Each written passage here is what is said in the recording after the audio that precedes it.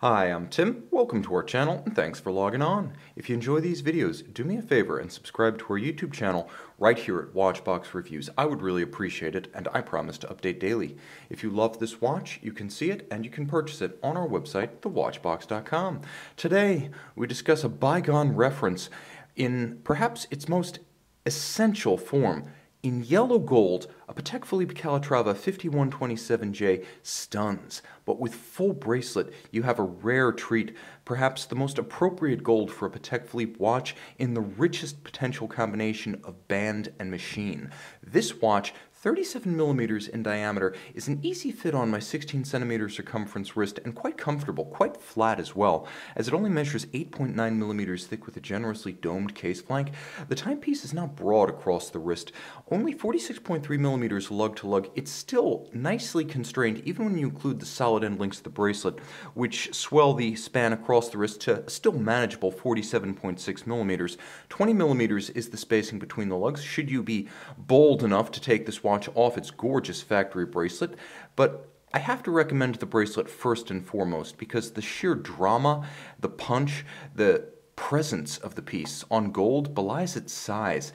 Now, Patek Philippe describes this bracelet as a drop style. I don't know if that means raindrop, teardrop, or the tears of angels, but I'd like to think of it along the lines of the latter. It is immaculate, perfectly polished inside and out, and silken, like a Rolex Jubilee bracelet, but without the flimsiness. This is even more robust in the hand than the Super Jubilee, and the easy choice if you live in a hot weather climate where you may frequently perspire and rapidly age leather straps. This is the easy solution to the problem. It also adds mass and class to the watch, and because this hails from a kinder, gentler era of Patek Philippe production, you can see the removable links are fixed by screws, not pin sleeves. Now, this watch uses a white gold clasp internal because white gold, being the strongest and hardest of the golds, a little bit more appropriate for small mechanical members like the swing arms and chassis of the clasp.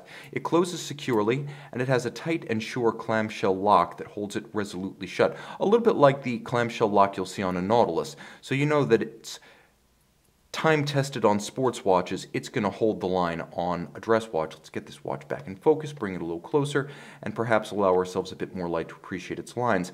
The integration of the end piece with the lugs is perfect. It also hugs the flank of the case, and I should mention that the case itself is simple and strong. Yellow gold works best on watches of traditional size or more modest size. Once you get over 40 millimeters with yellow gold, you really have to do something artful to prevent it from appearing crass. This simply appears in every respect sublime, right down to the gentle taper of the crown guards and the Calatrava cross crown. It's perfectly dimensioned and proportioned to make the most of the wow factor inherent in yellow gold and fully polished. Now, there are several different schools of thought in the world of Patek Philippe Calatravas. You have your classical Patek Philippe 96 devotees with the integrated lugs, small seconds, and absence of a date. You have your hobnail bezel fans, and then you have the school of thought that you see here, center seconds, a date, and crown guards. And I actually happen to like this variety the most. It feels the most contemporary as well as the most graceful and the most useful. I like having all my hands at center, and I like having a date.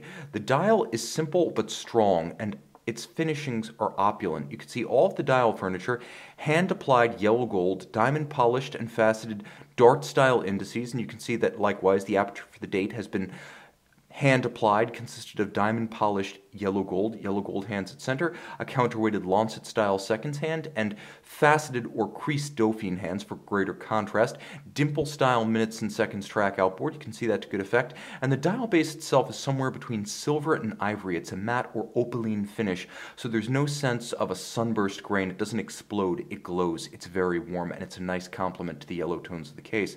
You can see the crown is a screw-down unit, and the case itself has a screwed-in case back, so though this watch is water-resistant to 30 meters, I have a feeling that's a little bit of a conservative rating for this watch. I would bet real world is closer to 50 because of the hardware involved.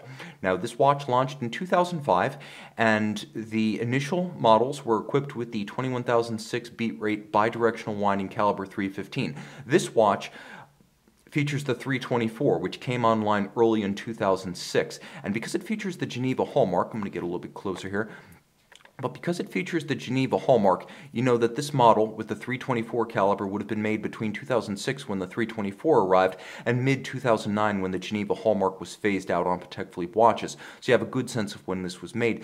Gyromax style free-sprung balance adjusted in a chronometer like 5 positions, bidirectional winding, 28,800 vibration per hour beat rate. It features a 35 to 45 hour power reserve, and it has a quick set system for the date. But what will truly capture the imagination and the heart is the finish. Mirrored anglage on the edge of every bridge, as well as every jewel and screw countersink. Micro perlage and spiral pattern at the center of the rotor. Macro perlage below the balance.